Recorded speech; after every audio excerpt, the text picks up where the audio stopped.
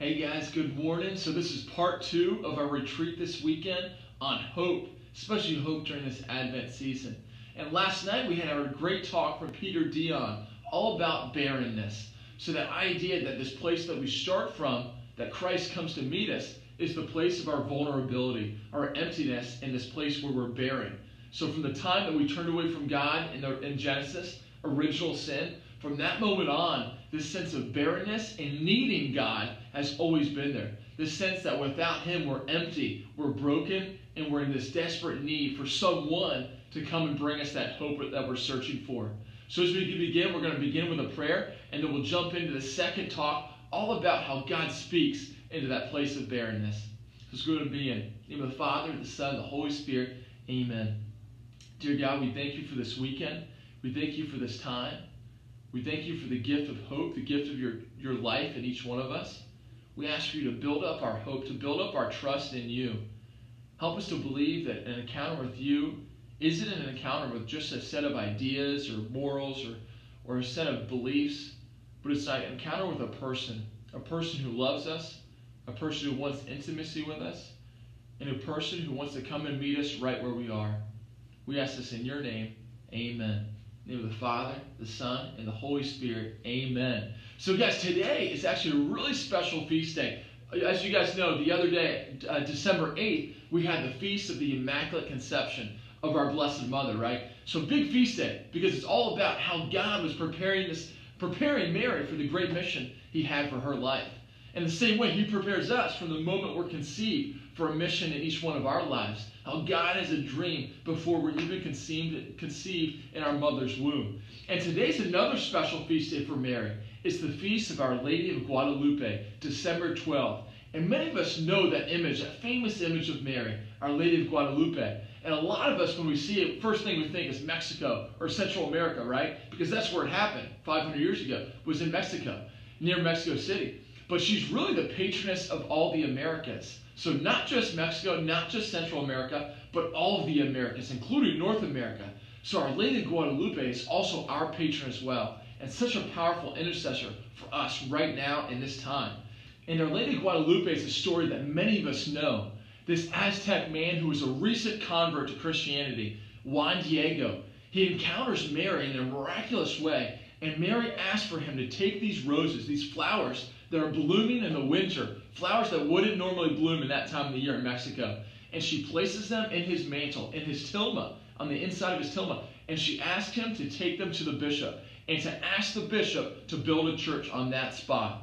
So he does what Mary asks him to do. He takes the flowers. When he opens his tilma, the flowers fall, and there in his tilma is this miraculous image of Our Lady of Guadalupe, an image that is a miracle in and of itself. Because the tilma itself, made of cactus fibers, a normal tilma like that wouldn't have lasted more than 15 to 20 years in its best conditions. But this tilma, the tilma of Our Lady Guadalupe, has lasted nearly 500 years. And today, if you go to Mexico City, you can go to the Basilica of Guadalupe and see the tilma on display there in Guadalupe. And so many millions of people go there each year to pray, to honor our Blessed Mother, and to draw closer to her child. So this image of Our Lady of Guadalupe, such a powerful image because of the effect it had in Mexico at that time. Because just 10 years prior to this, the Spaniards first came to Mexico, right? They're coming to explore and they're bringing with them Christianity. And the Aztecs of the time didn't have the same view of God that the Christians had. So the Aztec view of God was very vengeful and a God who was power hungry, a God who wanted the blood of the people, right? They even sacrificed their own children to this God, human sacrifice, to worship this God, right? This God who didn't have love for his children, he wasn't seen as a good father, right? And the Christians come in and they see this is a dangerous way to view God, right? Who the Aztecs view. But in those first 10 years of being there, they made very little headway in converting the Aztecs to Christianity and teaching them the truth of who God is. So 10 years in, very little headway, very little advancement in carrying this Christian message to the people there. And Our Lady of Guadalupe comes, and this miracle occurs. And in the next 10 years, over 9 million Aztec people convert to Christianity. Essentially, the entirety of that country converts to Christianity after 10 years. And the power of this image is so beautiful because it's Our Lady bringing hope into this place of darkness, into this place of barrenness. If you look at the image itself, everything about the image points to who Mary has in her womb. Because if you look at her waist there and you see the belt around her waist, that belt is a symbol for a woman who is pregnant, a woman who is with child. So the Aztecs seeing this image, they see that this woman has a baby. And all about this image, there are different signs and symbols that the Aztecs saw that pointed them to God. Even the different aspects around Mary. She's in front of the sun. She's on top of the moon. She has stars all across her mantle.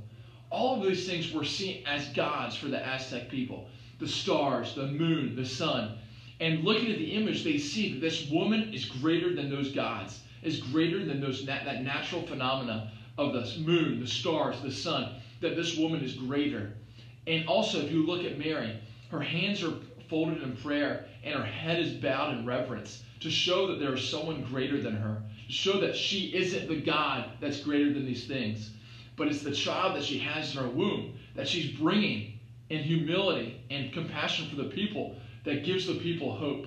And this image of Our Lady of Guadalupe is a symbol of hope, not just for the Mexican people, but for all people.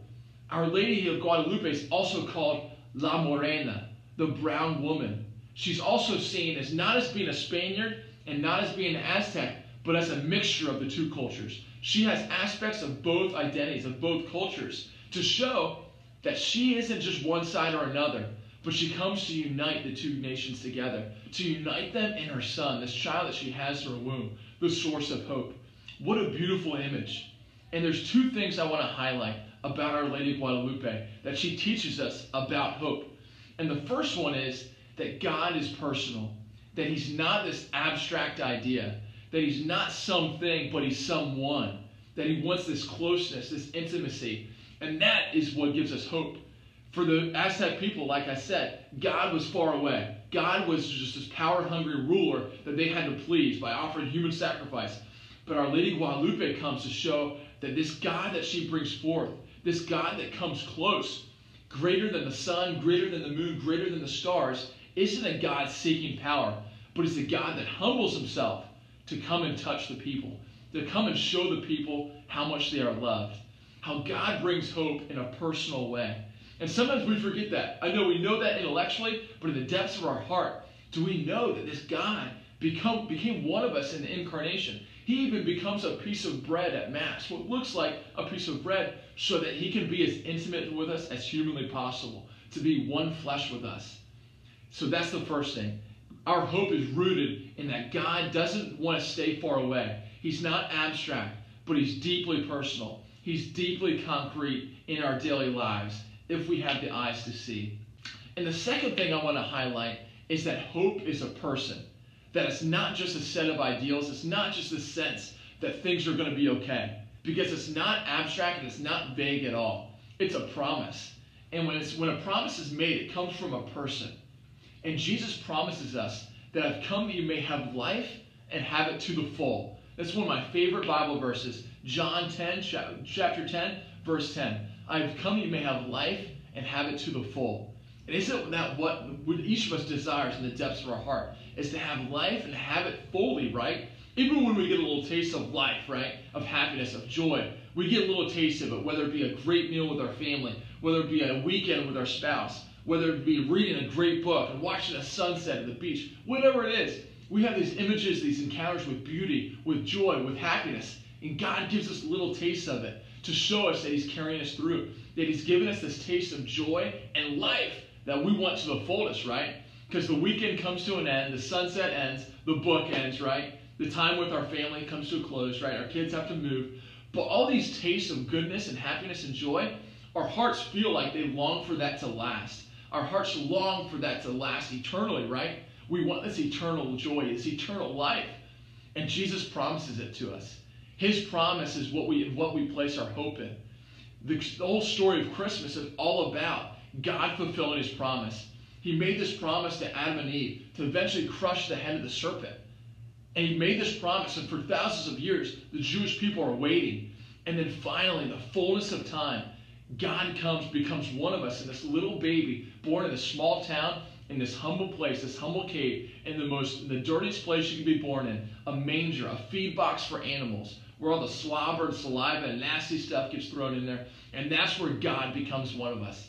And C.S. Lewis, a great author, he used to say that God came behind enemy lines so that he would pass unnoticed by the world, so that he could pass unnoticed and allow us to open our hearts to him.